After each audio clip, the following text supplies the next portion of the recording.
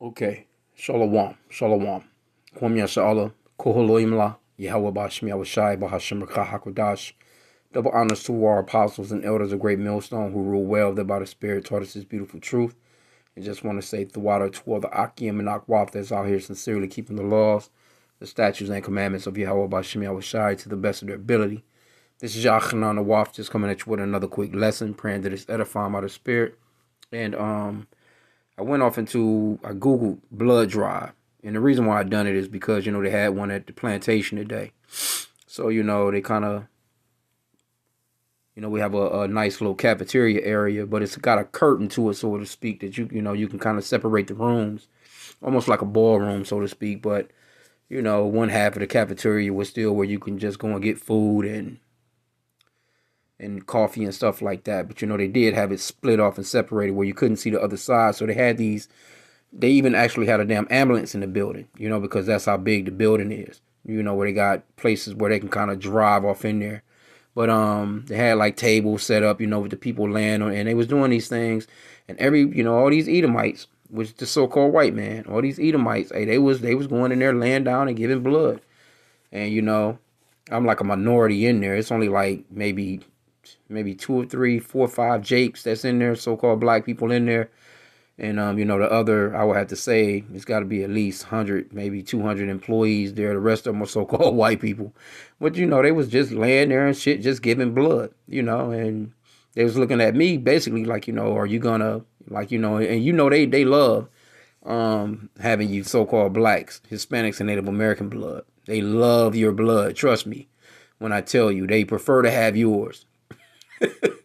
But I'm like, nah, you're not getting a droplet of this blood here. So you know what I'm saying? I kept passing them up, and everybody looking at me like, you're not gonna. No, I'm not gonna. I don't give a fuck. I ain't even talk to them about it. Like, I don't even want to don't bring the subject up to me, because I don't even want to have the type of answer that I'm gonna give you come out. I'm trying to keep wisdom here and just do my little thing and get the hell away from here. I'm just here to get my daily bread. Y'all not getting no damn blood out of me. But it dawned on me that the so-called white man, let me get this quick scripture real quick, that he's so in control. This is how you know that this is his kingdom. This is how you know that he's the wicked that the Bible speaks of. When you go to Job 9 and 24, it's reasons why we bring out this scripture. It's so many things that this man is in control of that humans basically shouldn't be in control of like that. This man is in control of our very, very life, man. He has told us that we're free, but he can actually draft you into his military, and if you don't go, he can imprison you. That lets you know the power that he has over you, though he's saying you're free. Anyway, Job 9 and 24. It's going to be a quick lesson. But it reads, the earth is given into the hand of the wicked. He covered the faces of the judges thereof. If not, where and who is he? So this man, we know that he's the wicked because he's in control of the earth. Because you can be, I think the name for a person that draws blood is, I think it's a phlebotomist. I might be wrong, Salaki if so. But I know a brother, that I used to deal with back in the days, you know what I'm saying? One of my worldly homies before I came into this truth, he went to school for it, and, he made pretty decent money doing it, and then he went on to, follow up and, further his education, but that's what he was doing at first. So now I'm just saying, for instance, if he were to say he's at his house, he knows how to do it. He's been to school for it. He does it for a job every day. He's an expert at it. You know what I'm saying? That's what he does. He draws blood. He knows how to hit the vein. He knows how to, relax the person, whatever. You know what I'm saying? So say, for instance, he wanted to do that at his house. If they caught him doing that shit at his house, no matter if whether or not he's trained or not, they're going to take his ass to jail. Why? Because it's not within his power to do so. But the so-called white man, he can do that. He's the one that's, he has, his Walgreens set up. He has his CVS set up. He's the original drug dealer. You know what I'm saying? But, anybody else trying to do that, he's going to come and arrest you, because you have to have his licenses and his permits to do such a thing. And that's why when you go off into Deuteronomy chapter 28 as well, what is that? 28 and because this is one of the curses that we're under right here. Deuteronomy 28, I think it is 48. Salakia. Yeah, 48. Deuteronomy 28 and 48, it says, therefore shalt thou serve thine enemies, which the Lord Yahweh shall send against thee in hunger and in thirst and in nakedness and in want of all things. And he shall put a yoke of iron upon thy neck until he had destroyed thee. So we had to go to this man for hunger, thirst, food, water, clothing. If you want to be anything, you want to have a job, you want to, you have to, show up with your social security number, which he, issues to you. You have to have a state ID, which he issues to you. So on and so forth, birth certificate, whatever. He's in control. He's in control to the point where he can have his people. He has laws set up where you can come and give him blood. You see that? So that lets you know the situation that we're in as a people, the so-called blacks, Hispanics, and Native Americans. We have no power. We absolutely have no power. The Lord said that right here. It says that the Lord will send these people against us. These people are our enemies. He will send these people against us.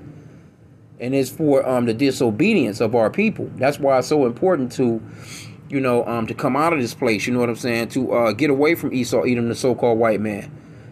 See, our people right now, they're out and about right now. I just, came from Walmart not too long ago, grabbing some things for dinner and all this other little stuff like that was needed for the house, whatever. But, hey, Jake is in there, grabbing shit for Thanksgiving. Buggies full of damn hams, you know what I'm saying? Cranberry sauce, dressing. So, our people are about to sit down and have dinner to the murders of, our people, the Gadites, which is the so-called Native American Indians, but they are the tribe of Gad from the children of Israel. So let's get this real quick. Micah 2 and 10.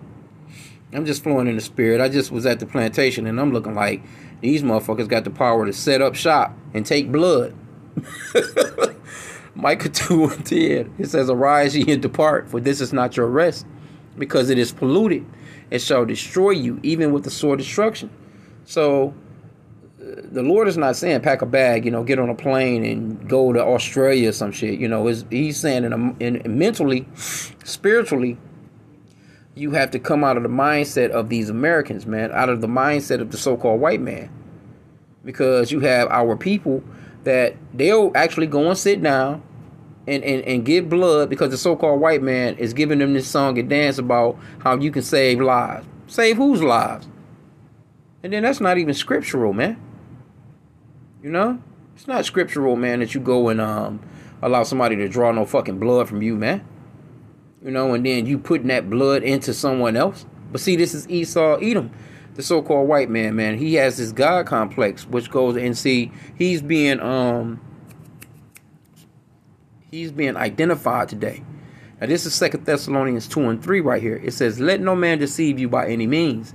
For that day shall not come, except there come a falling away first, and that man of sin be revealed, the son of perdition, who opposeth and exalteth himself above all that is called God, or that is worshipped, so that he is God, sitteth in the temple of God, showing himself that he is God. And this is the so-called white race. They're the ones that's all out in space, with satellites and got cameras everywhere and want to watch it. They want to be all knowing, like how the Most High is. They want to. The Lord gave us fruits and vegetables. What did this guy do? He give you, genetically modified foods. He's basically saying, I can do better than God. He's tampering with the water. He's tampering with the air. He's out here basically, trying to show you that he can perform miracles. He's the healer. He can heal you. And he won't give no credit to Yahweh B'Shem Yahushai for the things that he's using, because all the creations that he actually had, he can't create anything. He can't think up anything unless it's coming from something that the Lord already created anyway. But he won't give the Lord that credit. So this man of sin, the son of perdition, is being revealed. And I just wanted to just do a quick lesson on this, because I just seen that, like, God damn, this man. See, when you come into this truth, you start to see things through a spiritual lens. You start to see things like, damn, this motherfucker got so much power that he can set up shop and take blood from humans, man. Store it and take it somewhere and so-called filter it You know, and then do an operation and give it to somebody else, bro. This shows you that's Job 9:24. You can't tell me that this man is not the wicked, man. It says the earth is given into the hand of the wicked. So-called black people not gonna be. You can't do no shit. Try that shit. Try it. They gonna be coming to your crib if you doing it. Say you doing it out of your house. They come into your house and they find some vats of blood. They gonna set that bitch up as a crime scene. You going to jail. And though they may not find no bodies or any of that, you can, well, low key I was, basically just drawing blood. You tell them that they don't give a shit. They gonna give your ass some time. They gonna go into article this, you broke this. They gonna put, man, them motherfuckers to throw 20, 30 fucking laws broken on your ass, man. And this is how this man is getting down. But see, we had to point him out as being the wicked that the Bible speaks of. Because I'm telling you, he's the one that's in control. And see, you got all these other countries, they've drunken up of the wine of the so-called American white man. And now, and then, they started to do such things. They have their hospital set up. They're, trying to do, these motherfuckers are trying to do brain implants. You got the so-called white man out here with Elon Musk. Say, for instance, Elon Musk, they didn't set it up. FDA, which is ran by the so-called white people, the FDA, Food and Drug Administration, have approved for the so-called white man to put a fucking chip in your head. Come on, you're not going to tell me these people are not in control. And then, like I said, again, you got the other heathen, like, the so-called Chinese, so-called Japanese, you know what I'm saying? All these nations have the power to actually do stuff like that. Ultimately, the so-called white man, he's he's the biggest, I would say he's the biggest business of it. You know what I'm saying? But these other nations, they try and copy America.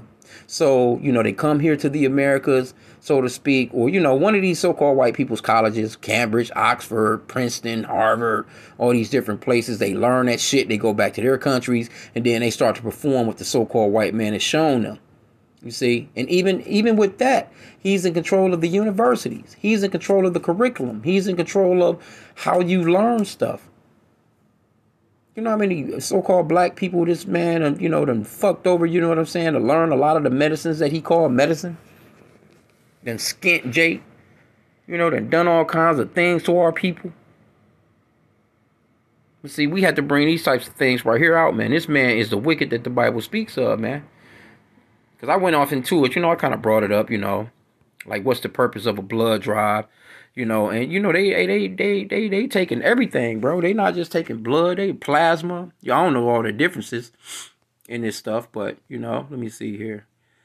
Because they have people also ask, what's the meaning of blood drive? I'll put that in. It says, what is the goal of a blood drive? And to give you a little information, it says a blood drive is an event that gives community members the opportunity to donate blood and help save lives with the American Red Cross. Blood drive sponsors provide the space, recruit donors, and schedule donor appointments, and are an essential part of a reliable blood supply. See? Yeah, I'm telling you, this man is a damn vampire, man. This one says, what does a blood drive feel like? Why do blood drives exist? Let's see what that one say. Every 2 seconds, someone in the U.S. needs blood. Blood is essential to help patients survive surgeries, cancer treatment, chronic illnesses, and traumatic injuries. And a lot of this stuff right there, man, it's caused by the so-called white man. This life-saving care starts with one person making a generous donation. And you know what, too? When you get that driver's license, too, they want you to, they have that option of you being a organ donor. Man, don't do that shit, man. you a first time, you a younger person, you a first time, license getter, so to speak, man. Don't sign no shit talking about you can get my organs, man. Nope, don't do it. Even though Esau, man, he'll take your shit. He'll take your damn organs, man. And get to talking about how you saved lives. Our 5 lives were saved. He used the kidneys over here, the lungs over there, the heart over there. This man is transplanting fucking hearts, man. That let you know he's the wicked that the Bible speaks of. You're not going to get around that. This one says, are blood drives healthy? Of course, they're going to tell you they are. Regular blood donation is linked to lower blood pressure and lower risk for heart attacks. It definitely helps to reduce cardiovascular risk factors. Who should not donate blood? Okay. How much blood do you lose in a blood drive? The average adult has around 10 pints of blood, roughly 8% of your body weight, making a blood donation usually about 1 pint, after which your body has an amazing capacity to replace all the cells and fluids that have been lost. But they won't give Yahweh Bashem Yahushua his props, you know what I'm saying? Like, you know all that. You know all this about the human body, and you'll say that the Lord doesn't exist. Like, there's no way that our bodies, the way that we're move about, and the things that's going on with us in the body, brain, heart, lungs, and everything just coinciding together. There's no damn way that came from a Big Bang theory. But they'll tell you that.